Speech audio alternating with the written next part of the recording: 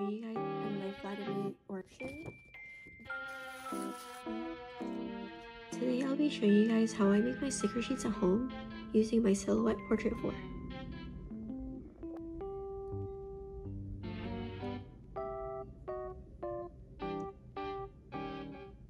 so now I'm going to be showing you guys how to add the white bleed line around the actual stickers itself so that the purple backing doesn't bleed into the actual sticker and makes the cut look a lot more crisp and nicer, which is something like this. You're going to create a new layer and click the actual layer that has all of your stickers on there, which is this layer. And then you're going to select all of the layer. You're going to click on feather.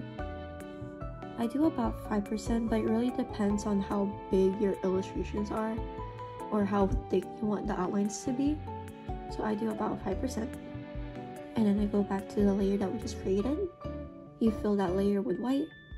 You will duplicate this. I duplicate this about 4 times. And then I flatten it or I merge it. Do it one more time. And another time. And you see how it creates like a really big border around the white sticker, and I'm not too fond of that look. And make sure you have this layer selected, okay? And now you're going to use your select tool again and click outside of the border, and so it creates like sharper lines where the outline is.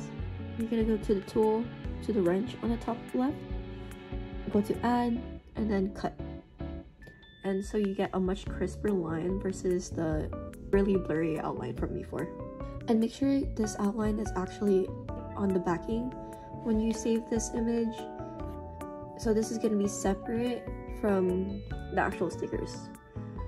So for example, when you save it, you're going to save this image on its own as a PNG, and then this image on its own as a PNG.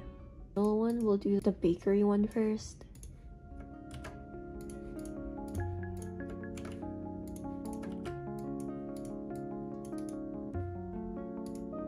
So my sticker sheets are about 4x6. So we're just gonna try to align this first. I'm gonna color the backing a different color, resize them to 4x6, and then rotate it by 90 degrees so I can fit it in the page. And then we'll do the same for the Moonlit Witch one. And just like before, we're gonna align it to the cut line. Make sure there's like enough space around it so that when it cuts, there's no purple getting onto the sticker itself. There you go. So you can also use like these to center them and make it easier for yourself to align it. And I'll do the same thing, change the color of the outline of the backing so that it's cut deeper. Make sure to use the same color so it'll be easier to change the settings for that. Group it, change the size, and then rotate the object. Okay, now it's ready to be printed out. So I'll be using a sticker sheet that I got from Amazon. I'll have the link down on the description, but I really like this one only because it's very thick, so that when you print it out and cut it into that 4x6, it can hold itself up. But not all sticker sheets are like that. Some sticker sheets can be a little bit kind of thin and flimsy. So I really like this one. And make sure you print on the right side. So for the print setting, hold on preferences. I'll be using the matte photo paper for the media type, as well as on print quality high, just so I can really get a really crisp print. And we're gonna press OK. And then print.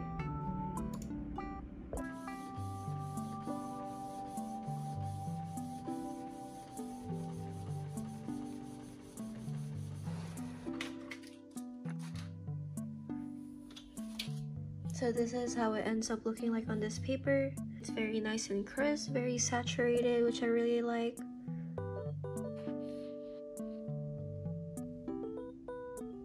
It looks really pretty. Now at this point, it's completely up to your preferences. You can add like a holographic laminate, or you can also use just a clear glossy laminate or even like a matte one just to add more protection.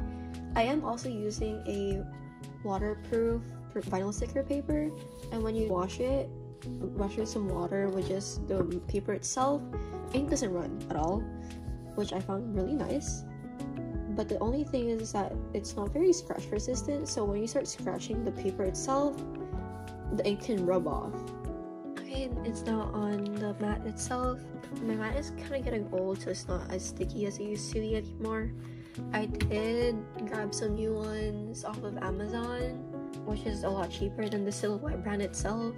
But I didn't want to use it right away only because it's gonna be really sticky and it might just ruin the sticker paper, and I need it to have like a little bit of some wear before I use it.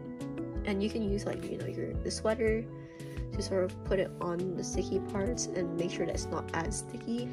But yeah, this one is ready to be cut. As for the cut settings, we turn the backing paper into a purple outline, which is this one, and we're gonna use the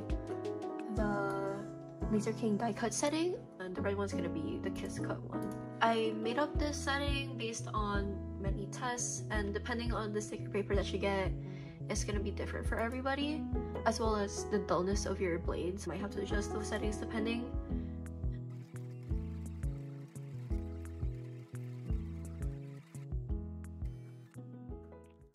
And so now the cutting is done. There's a little bit of like some paper dust. I don't know if they can. Oh, there we go. Yeah. There's like some paper dust from the cutting, and this is because maybe the blade is dull, or maybe it's cutting a little bit too fast, or it's not like the most accurate settings ever. Whatever the case is, I just use this chip brush that I got from Michael's, and I just kind of just dust it off like a dust broom, like a broom, yeah. And you can peel it off, and then this is the sticker sheet right here.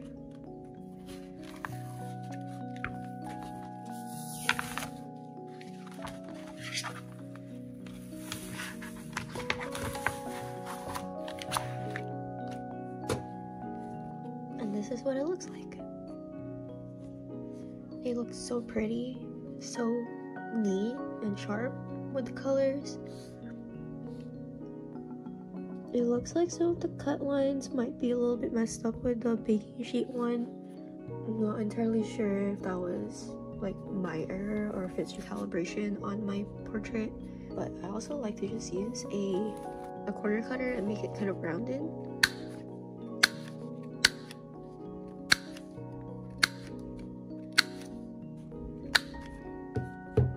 And this is how they turned out. These are these sticker sheets that we just made. They're very nice and crisp. The rounded corners makes it look a lot softer as well. And these are the stickers and some extra stickers that I made off of screen. This one is Friend and Bubby holding the Eugene slide stick. I can't afford Eugene slide stick, so I just made this for myself. And then we have more of Bobby right here with the finger hearts, as well as looking fabulous right here. We have Haku from Spirited Away.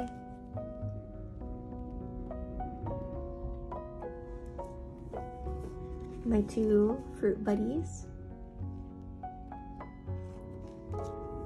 And then the egg-headed sticker.